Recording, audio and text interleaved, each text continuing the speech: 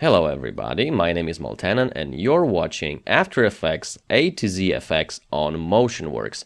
In this episode we're gonna take a look at channel blur. So let's go right ahead. I'm gonna drag some footage in here. And by the way, this footage comes from Hollywood Camera Works. You've got a downloads tab in here and you can download all sorts of open source footage that you can use to do some testing. It's really cool, so check it out.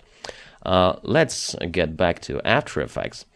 And channel blur is pretty much like any other blur. However, it allows us to blur every channel separately. Of course, we can choose horizontal and vertical or separately, or one of the options separately. And we can blur every single channel separately. So for example, I'm blurring just the red or just the green and so on and so forth. This may seem a little useless at the beginning, but let's get down deeper.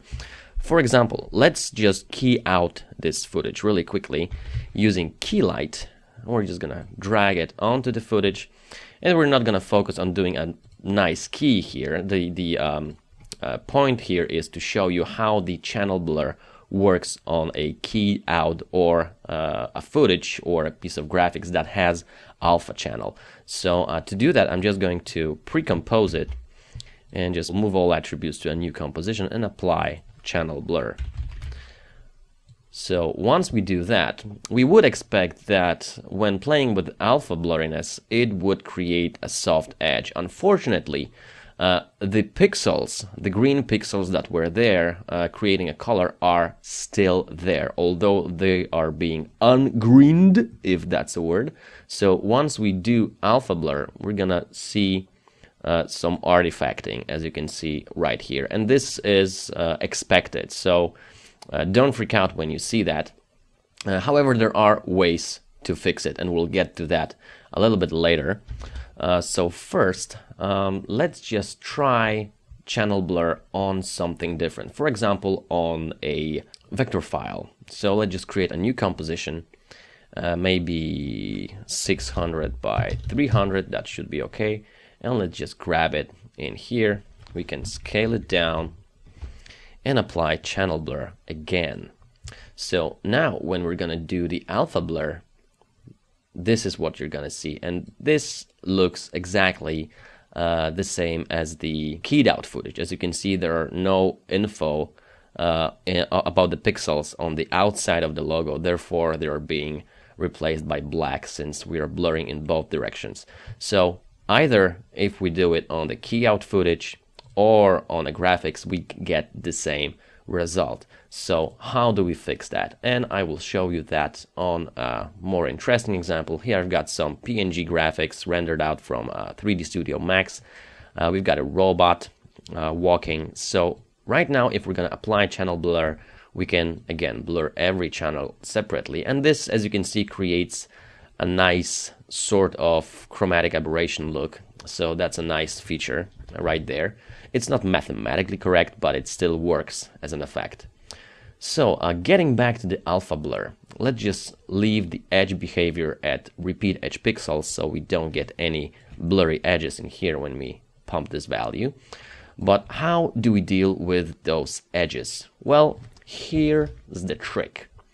The trick is to use an effect that I think is my personal favorite, which is CC Composite.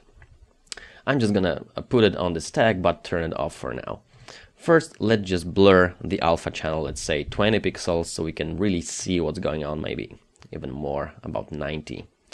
As you can see, we are feathering into the body of the robot, which is expected. Unfortunately, we have this black halo around him. So how does CC Composite help us in this situation?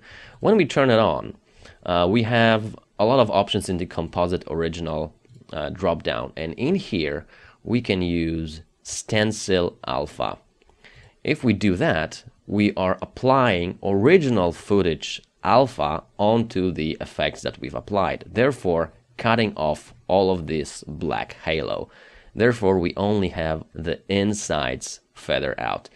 And how can this be useful? Well, it's a really primitive way of creating so-called light wrap. Let me just show you what that means. Light wrapping is a natural phenomenon that occurs when you shoot against pretty much anything with a real camera. Basically, the light bounces off everything in your scene and then wraps around the object that you're filming. So to demonstrate that, I'm just gonna throw a really quick background in here. And as you can see, with the background behind our PNG robot and with the alpha blurriness, we can really put that blue onto the robot. It blends a little bit better. Of course, as far as light wrapping is concerned, I highly recommend my own product, which is dedicated to creating light wraps for nice composites. So I guess that's it for channel blur. There's not much more I can tell you. It's a basic blur filter with ability to blur every single channel separately. I hope you've enjoyed it. My name is Multanen. See you next time. Happy After Effecting.